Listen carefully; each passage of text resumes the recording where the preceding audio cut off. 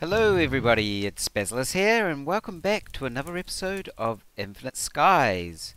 And today what I'd like to get into is to start on the last of the magic mods that we haven't explored yet, which is blood magic.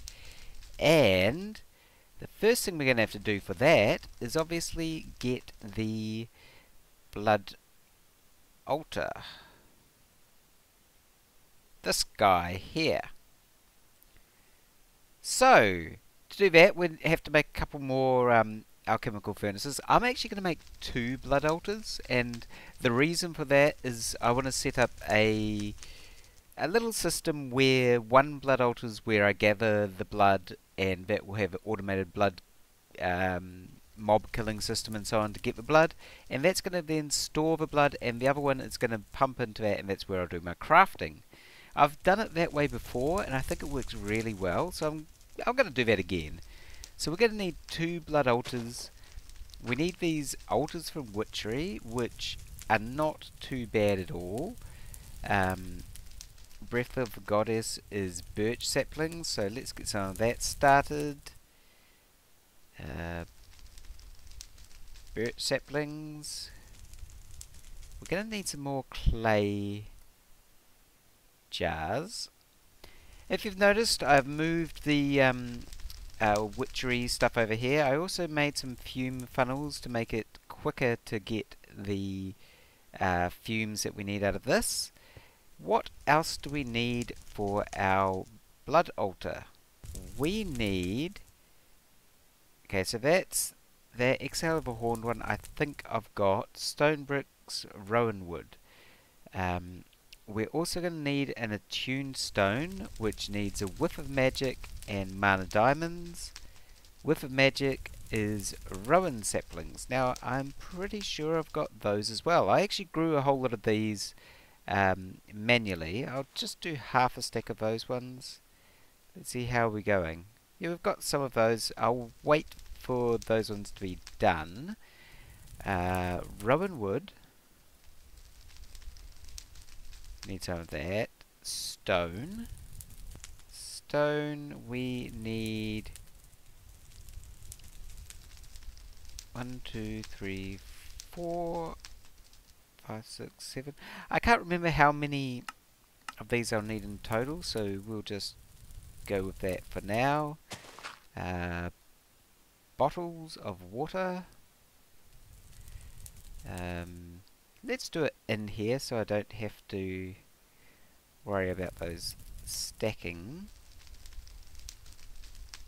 There.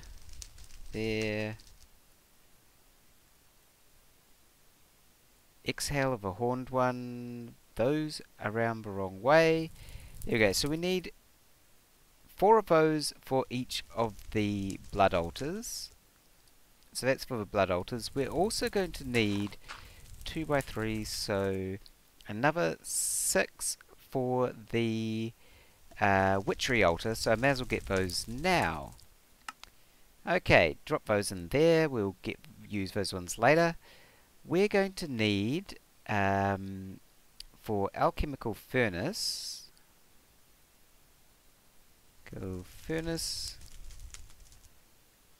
more of these stone, arcane stone blocks, more crucibles, and more furnaces. So if we come over here, my wand's still in there, we should be able to put... Now, is it this way around or the other way?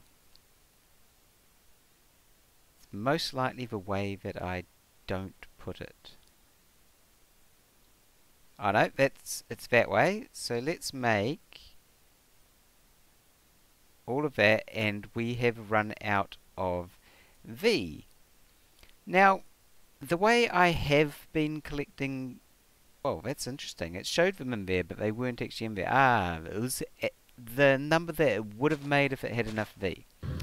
So the way I have been collecting my V so far has been down here at the mob farm. Basically, if I just stand here as they die, then my wand will slowly fill up with V. But let's go do it the other way, because this takes a little bit of time. Let's go find some nodes. So it says we're in a void world. All the nodes are right down near the void. So I need my thermometer for this. Let's go down until we get to, and this is it's a good idea to use your coordinates for this, because otherwise it's really hard to see when you're getting close to a void. It's also very good to have a backpack that doesn't drift down. So now, okay, there is a node there. Well,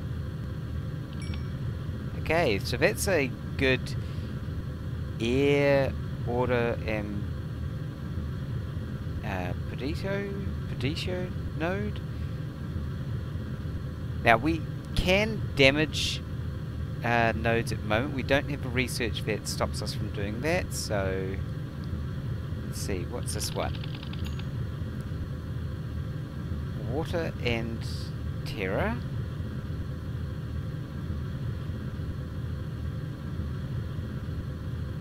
So I'll fill up a couple more of my aspects. How am I going anyway? I need some, basically just fire. I'll find a fire node and meet you back up there with the alchemical furnaces made.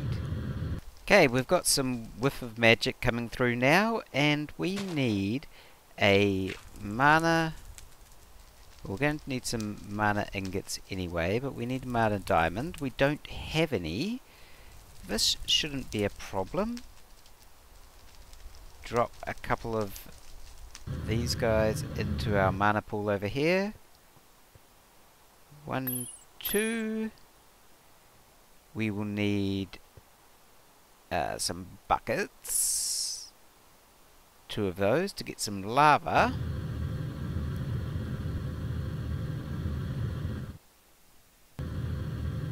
Got plenty of lava just down here. I really need to get this put into my AE system so that I can fill up a bucket wherever I am.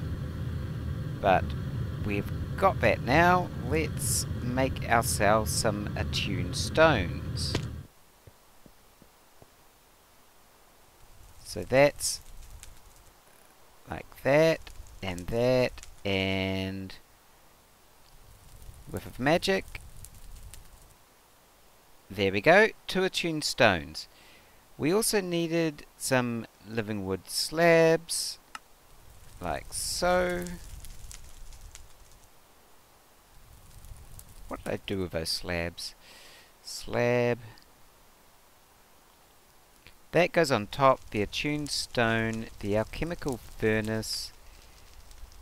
These go down the sides. And what was up there? Let's see.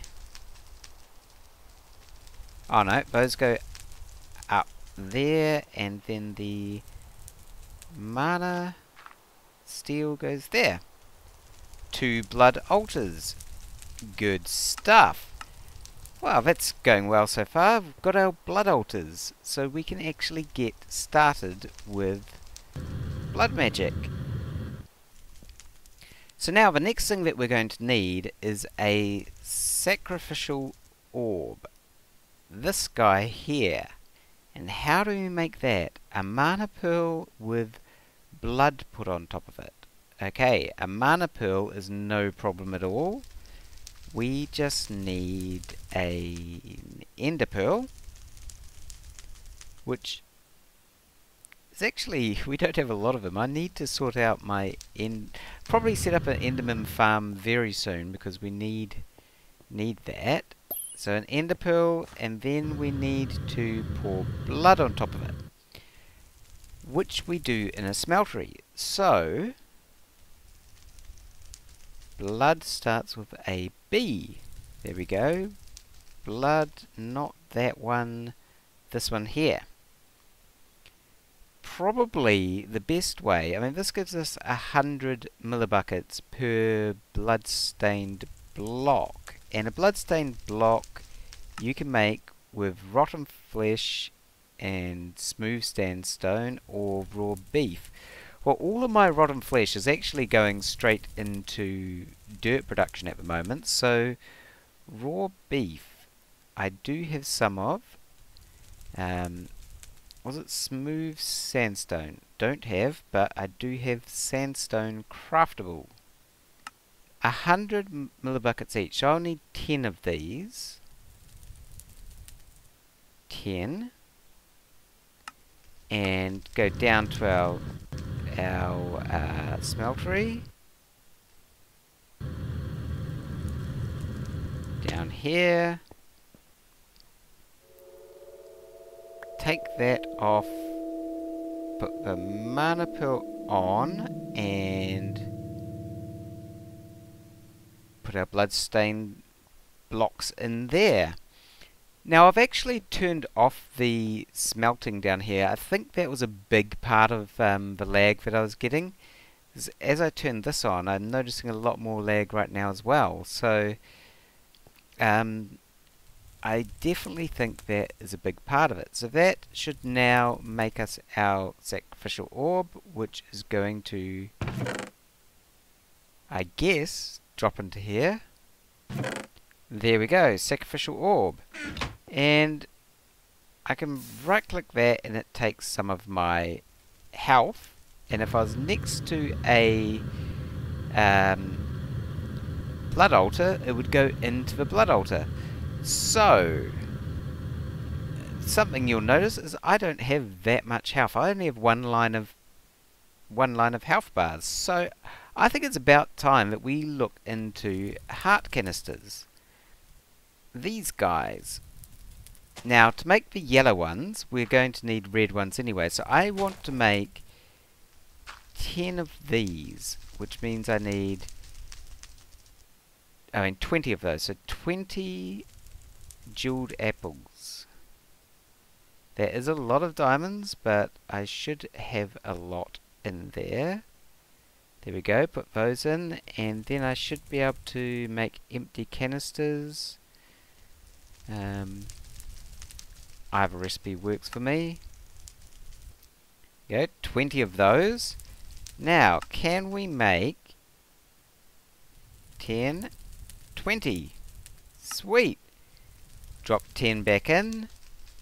Yellow, I need these guys. 10 of them. So, 80 blocks of gold. Not a problem. 10 yellow heart canisters. So with this, I can now put those in and those in, and I will now have a maximum of 30 hearts, which should come up over time. So my blood magic stuff's going to go over this side here. Well, my main altar is going to go over here. There are other blood magic things that I'll probably do in that area in between here and Thumbcraft, but for right now, let's put down, let's use some stone. So this line's the center, and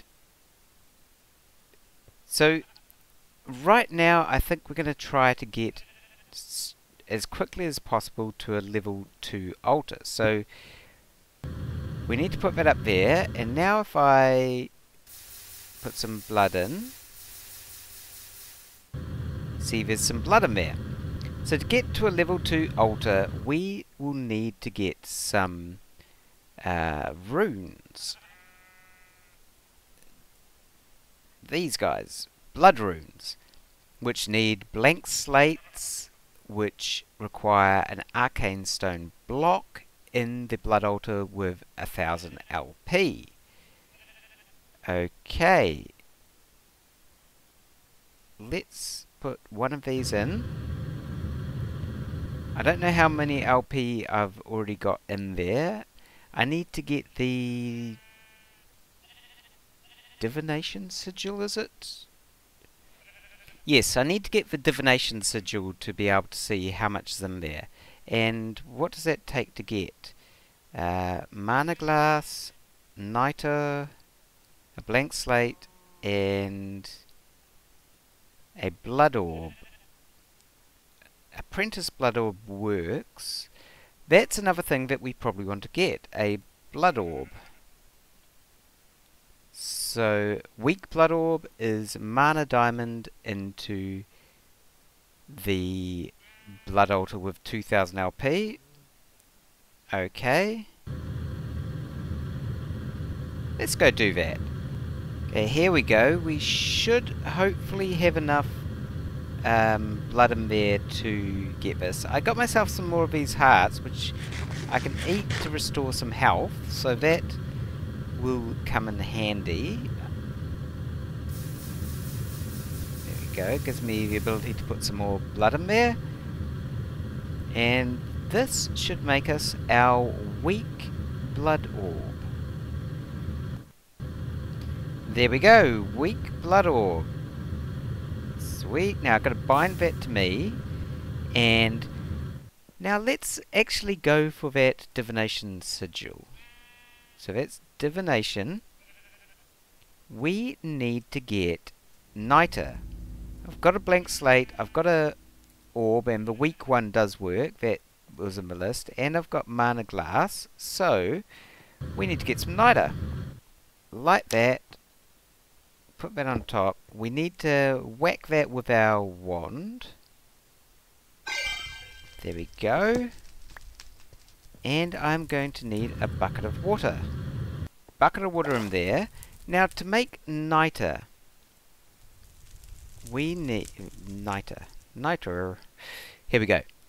We need to put glowstone into a crucible, which has got 3 potentia, 3 ignis, and 3 lux.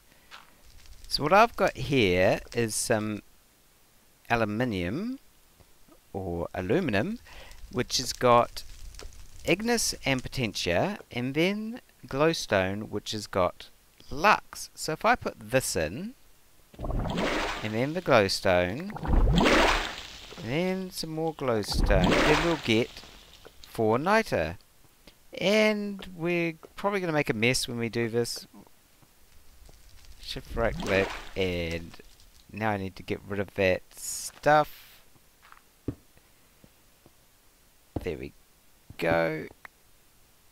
Remove that, and what mess? There's no mess.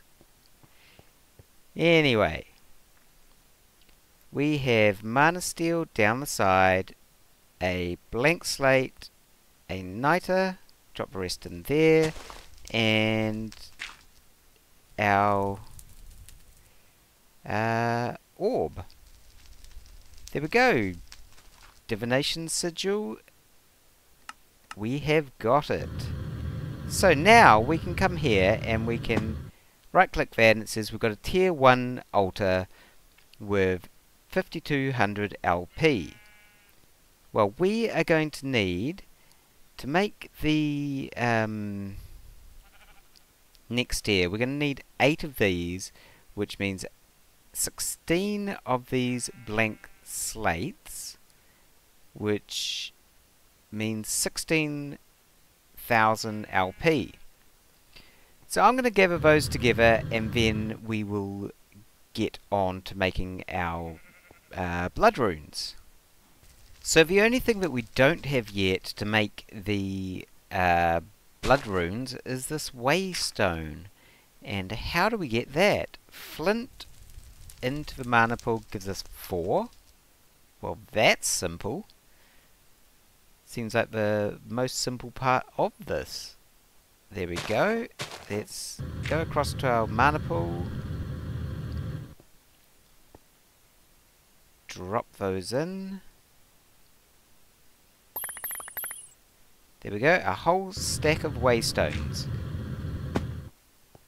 And now, let's make ourselves a tier 2 altar. So, that goes like this, and stone around the corners, like so. We need a shard of any type. and then our weak blood orb in the middle. And we can make 8 of these blood runes. Sweet. So now I can put these around here.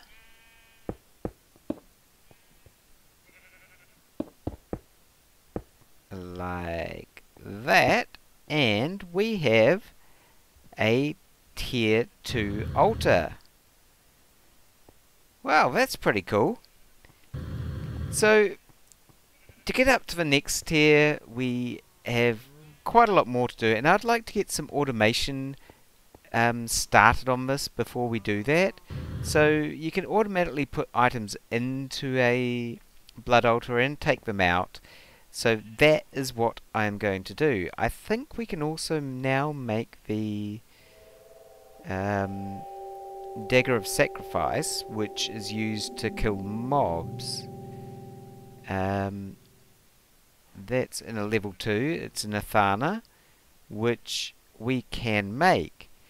So getting some sort of simple mob system up here to start getting LP rather than using the sacrificial orb is probably something I'm wanting to do very early on. So that will be the next thing I do. But that'll be all for this episode. I think we're doing pretty well. We've got a tier 2 altar and a good start into blood magic. We also have what we need to make the witchery altar now as well. So yeah, getting into there and all the magic mods. That'll be all for this episode. I hope that you enjoyed it, and I hope to see you again next time, where we will go up a tier or 2 in blood magic and probably do something else in witchery or thumbcraft as well. Until next time, take care. I hope you have a great week, and I'll see you again later. Bye!